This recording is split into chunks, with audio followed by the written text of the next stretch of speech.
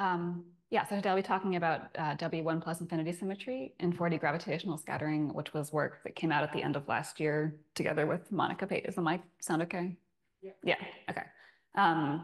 So first I wanted to thank the organizers for putting on this great conference. It's my first Amplitudes conference and it's been a lot of fun. So I'm going to also include some review that's probably familiar to people here, but I just wanted to talk about this for completeness since it's the first time we've talked about these sort of celestial holography stuff in the conference. So I'm going to just first review how we can think about soft graviton theorems as symmetries. So an important subject of study for the past 10 plus years is how we can think about soft theorems as symmetries. Today I'll be talking about gravity. So we can think about soft graviton theorems as equivalently word identities for symmetries of the S matrix. And so I'll just review how this works in the case of the leading soft graviton theorem. So this is probably familiar to everyone. We insert a positive helicity graviton with energy omega and direction q hat into our out state, and then we take its energy to 0. What we find is a universal factor multiplying the original amplitude that has a pole in omega. And if we take the residue of this pole, we find the soft factor S-1, which is the sum of soft factors, one for each external particle that involve the graviton's direction q hat. And so the soft factor involves a gravitational coupling kappa, the graviton's polarization and direction, and then the external particle's momenta. So we can rewrite this as the action of an infinitesimal symmetry on the S matrix, or a charge that commutes with the S matrix, where the charge is parametrized by the graviton's direction, q hat. So this charge has two parts, the soft part, or this that inserts soft gravitons in the in and out states, and then this part that involves the soft factors for each external particle. If you rewrite this, the soft graviton theorem implies that this charge commutes with the S matrix. And we have infinitely many symmetries, one for each graviton momentum direction. And this is equivalent to supertranslation symmetries. So in this talk, I'll be parametrizing null momenta by a point z and z bar, as Kevin was saying, on the celestial sphere or plane. So here, omega is going to be an energy scale, and z and z bar are points on this plane. So we can interpret the soft factor, sk, parameterized by these points z and z bar, as generating infinitesimal symmetry transformations on the hard states. And the soft factors are just one part of the charge. There's also this part that inserts soft gravitons. So these generalized symmetries also generally involve the insertion of soft gravitons. Okay, so this is the leading case. We've also learned about the sub-leading cases. So so the leading case we've already seen is equivalent to supertranslation symmetry. So this is the first reference with massless external particles, and the second reference has massive external particles. The subleading soft theorem is equivalent to superrotation or Virasoro symmetry. And together, these form the extended BMS symmetry with Poincare as a global subgroup. So you can ask, what about the further subleading terms in the soft expansion? And one result in this direction was that we found the algebra of further subleading soft graviton modes extends the chiral half of Poincare to this infinite symmetry algebra known as W1+infinity. So it's chiral here because we're looking at one graviton polarization at a time. And this is at tree level with minimal coupling. So this result, as Kevin mentioned, was derived in celestial holography, and we also derived the symmetry action on hard massless particles. And in celestial holography, we use a basis of conformal primary operators that transform as highest weight representations of Lorentz symmetry, which is equivalent to an SL2C global conformal symmetry.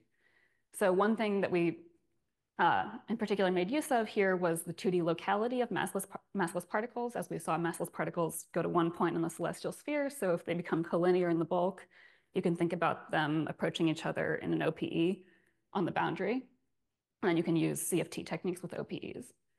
So in this talk, what I'm going to be doing is stepping back and thinking about how we can derive the W symmetry action from momentum space soft theorems, and also in a way that we can derive an action from massless and massive particles together since massive particles don't have this feature where they're collinear with a soft graviton. And this derivation will be guided by conformal covariance, very much in the spirit of this celestial holography result. Okay, so let's just look at the expansion of an amplitude with a graviton that we're taking to be soft. So we have our amplitude with an outgoing positive helicity graviton. We can expand it, again, at tree level as this power series in omega, where the leading term is the Weinberg pole, omega to the -1. And to isolate the Lth term in this expansion, we can take a limit where we look at different derivatives in omega and take omega to 0, which is equivalent by a delta function identity to this limit as epsilon goes to 0 of epsilon multiplying the Mellin transform of the amplitude with omega to the -L plus epsilon. And the amplitude has to fall off fast enough for this to converge. So just to review, for people who aren't familiar with the celestial holography picture, for a conformal primary basis, we want to think about operators in a 2D CFT. Local operators in a 2D CFT live at a point on the celestial sphere. They also are diagonal under rotations around that point and dilations of the point. So, and those eigenvalues are delta and s. And massless particles, we've already seen, are local at a point on the celestial sphere. They have eigenvalues under little group rotations about the momentum direction. And then the analog of dilations would be boosts along the direction. Energy, of course, transforms under boosts. So instead of taking momentum eigenstates that have energy, we integrate over the energies with this factor delta that then becomes the boost eigenvalue. So now we have our things labeled by delta S, delta and S, and we can think about weights H and H bar, delta plus S, and delta minus S over 2. Okay, so what we see from this definition is that the sub L+1 leading soft graviton, or the sub L+1 part of this amplitude, is already in a state with definite conformal weight delta is equal to -L from this transform. And what this tells us is that the soft factors that generate the symmetry action in momentum space on hard particles should also transform covariantly with this weight. So this will be our guide as looking at the subleading soft expansion. So this is a very brief review of what's probably very familiar to everyone of Lorentz transformations, but just in this parametrization where we put things on the celestial sphere. We're going to look at transformations in the same way as we do in a 2D CFT. So again, massive particles are parameterized by the sign epsilon for incoming and outgoing, an energy scale omega, and this point z and z bar on the celestial sphere. Lorentz transformations act as Mobius transformations on the celestial sphere. And momenta, of course, this momentum p mu transforms as a vector. The parts q hat and omega transform with a definite scaling weights h and h bar, or these factors of cz plus d and cz bar plus d bar. But importantly, polarization vectors, as familiar to everyone here from spinor helicity, require a reference point or an auxiliary spinor to transform covariantly. And apologies, everything here is going to be in vectors. But just bear with me. So this polarization vector, of course, we could write it in terms of spinors, but the polarization vector we write with this reference point z0. And then if we do that, and we do this Lorentz transformation where we also transform the external point, the reference point z0, we find this nice definite wave scaling. Okay, so massive particles, instead of going to time like infinity, or to null infinity, they go to time like infinity. And we're parameterize them with a sign epsilon, a mass m, and now this direction vector that involves the points y, w, and w bar that are on a spatial hyperboloid or Euclidean ADS3. And this n is just a fixed vector. So yeah, here's the metric for the Euclidean ADS3, and Lorentz transformations act as isometries here. So very concretely, you can transform the points like this, and putting these all together, we find the usual vector transformations as we should. So we're going to look at these transformations to see how the subleading terms in the soft expansion transform. So again, we're considering our low energy expansion of the graviton. And the leading term we already discussed takes this familiar form. The subleading term is also familiar. So in the subleading term, there's also the soft factor that factors out of the amplitude that now involves the angular momentum of the external particles. So if this, yeah, this is acting on scalars. If there was a spinning particle, there'd also be some intrinsic spin factor here. And then beyond subleading order, the soft expansion was found by these authors to take this form where we have one term that's a soft factor multiplying the original amplitude, in analogy with the leading and subleading case. And then there's this additional non-universal term. So this is again at tree level with minimal coupling. So at sub-subleading order, at least at tree level, there's a small list of higher dimension operators that correct this. But beyond sub-subleading order, the form of this non-universal term is just like, I don't know if there's any simplifying structure that's known or expected for it. So this soft factor, the S double prime, involves angular momentum generators and then powers of this operator Q hat dot partial P. And then the non-universal terms are subleading in Q hat dot P. So I've called this S double prime because we're going to modify it to be something different later. And we're going to need to modify it because these soft factors, S double prime, do not transform as primaries under conformal transformations. And in particular, this power of Q hat dot partial PK is a problem. But there's a natural proposal to fix this, which is to complete them to angular momentum generators. So if we just take this Q partial P, multiply and divide by epsilon dot P, and then bring in this term, which is subleading in Q dot P. So it's what would have been called part of non-universal stuff before, and pull it in.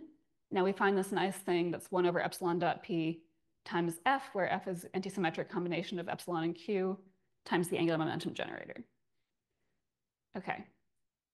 And then this, when you do this, the soft factors take this nice form, which has already been found in the literature, and these authors also note that this nicely exponentiates.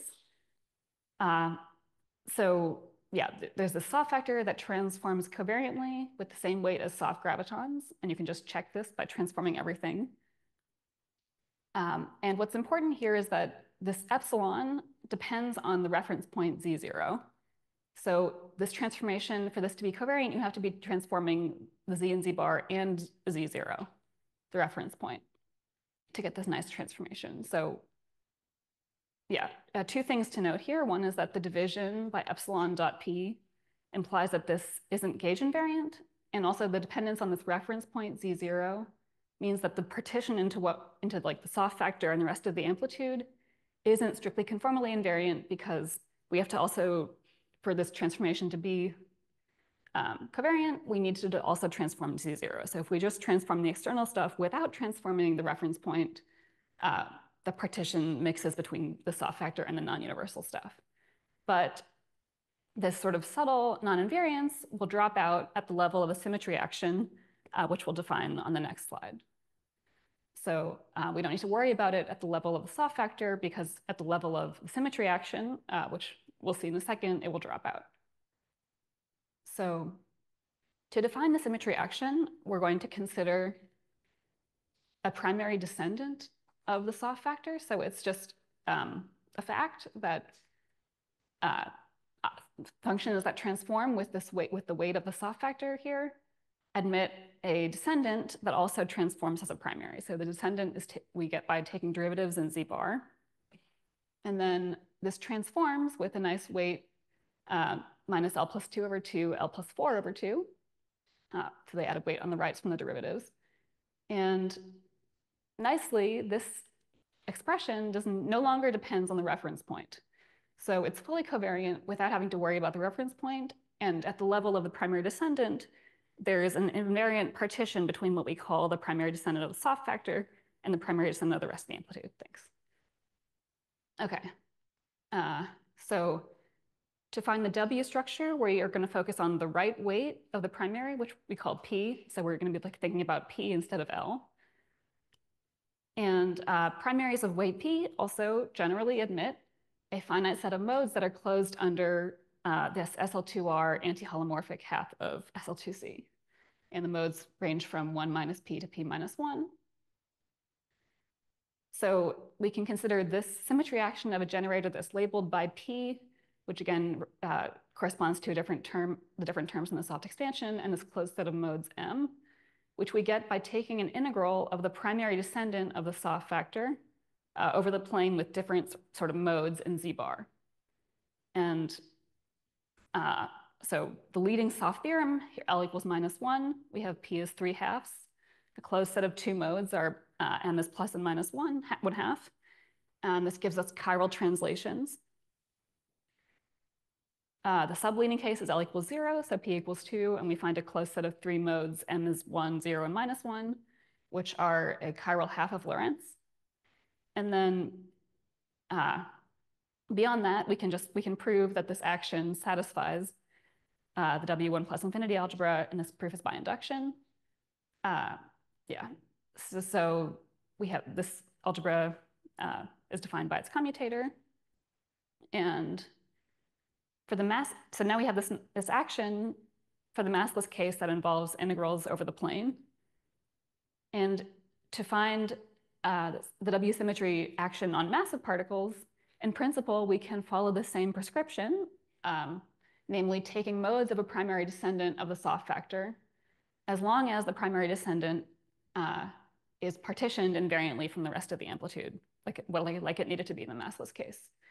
So if we take massive external particles now and look at that soft factor S prime, for the leading, subleading, and sub-subleading cases, so L is -1, 0, and 1, the primary descendant is independent of this reference vector and takes a simple form of just products of bulk to boundary propagators, so it's 1 over q hat dot p, times angular momentum generators of the opposite helicity, and so n is normalization.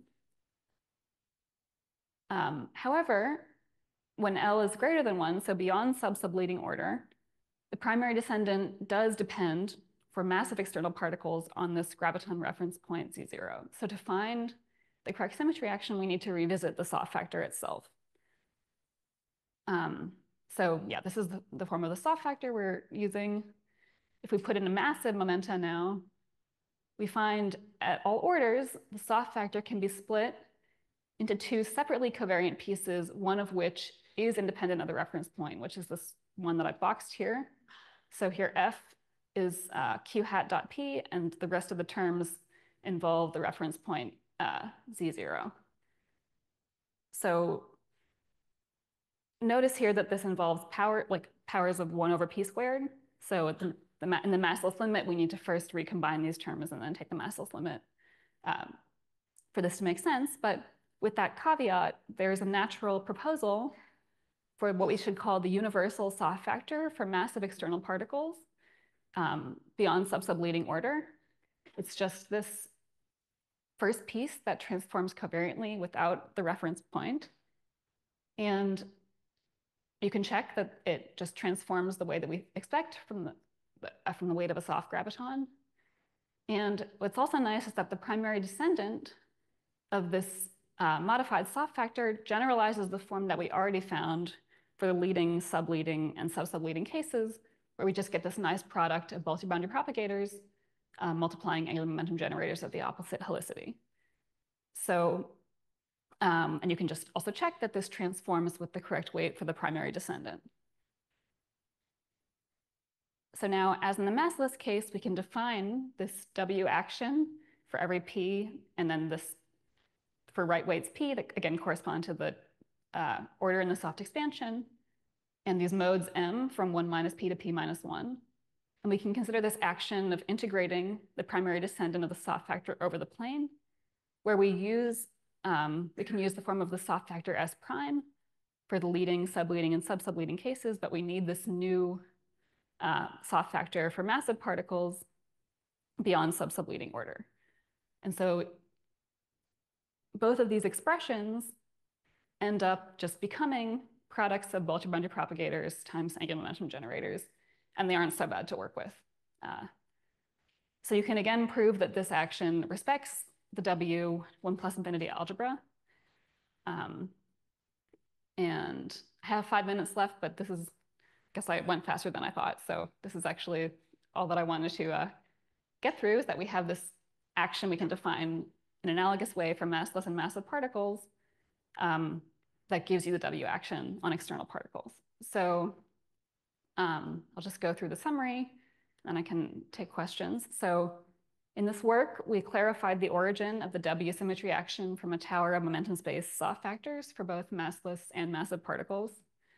And we proposed this new universal form of the massive soft factors motivated by SL2C covariance so that we can partition the soft factors invariantly from the rest of the amplitude. And we showed that there's a non-trivial W action on massive particles without having to rely on using collinear limits. And prove that this action satisfies the W1+infinity algebra. So yeah, I think there are lots of interesting questions about how can we use the W algebra. And I think, yeah, so this work, one way we've seen that it can be used is to partition amplitudes into parts, like the soft factor part that transforms covariantly under W and also is invariantly partitioned from the rest of the amplitude. But we can also ask about how the symmetry algebra is deformed by loops and higher dimension operators. What theories solve the W or the deformed W constraints? Is there an organization of the non-universal terms in the soft expansion or some organization of some subset of them from symmetry principles? In celestial holography, one interesting question is there a simplification of the symmetry action on massive conformal primary states, which I haven't defined here, but it's a transformation you can make to conformal primary basis for massive particles. Is there a nice simplification of that for integer dimensions delta? And then is there a kinematic algebra description of the symmetry action on massive particles in the same way as there is for massless ones?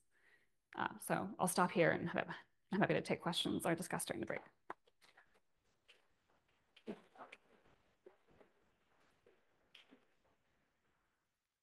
Thank you for the very interesting talk. Questions, please.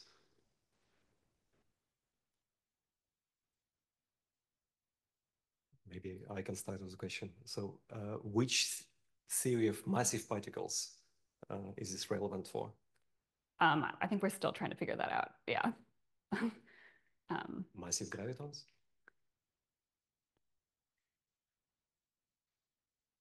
I can't say definitively. Yeah. But I think, yeah, that'd be super interesting to figure out. There should be some sector of massive theories that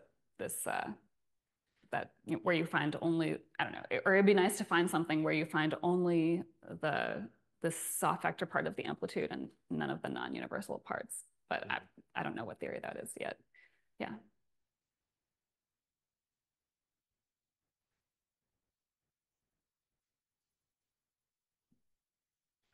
This might be 1.5 questions, because Carol kind of already asked what I was first thinking about. But I mean, the soft factor looks, because, in the case of the massive theory, since it's got all of these angular momenta, like it might be connected to the minimal coupling amplitude, but maybe you've looked and it's not quite the same.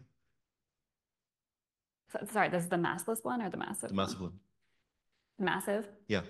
And by minimal coupling amplitude, you just mean like well, we derived it for minimal coupling, I guess. Well, I guess I mean minimal coupling in the sense of these massive amplitudes. So this thing which has got a, massive spinor helicity and whatnot. Yeah, so we can talk about that after. Yeah, I've been looking at that. There's a couple things I'm sort of confused about and connecting exactly to that story. Okay, but yeah. So indeed, that was a bit of a half question. I was wondering if you had anything more to say about the kinematic algebra and the massive particles. That was interesting. I don't right now. Yeah, I guess it seemed, I mean, the kinematic algebra on massless particles seems very nice, but it's hard for me to see. Yeah, since the soft factors look so different for massive particles, it's hard to see like where that change happens. But yeah, I'm happy to discuss also. Okay, thanks.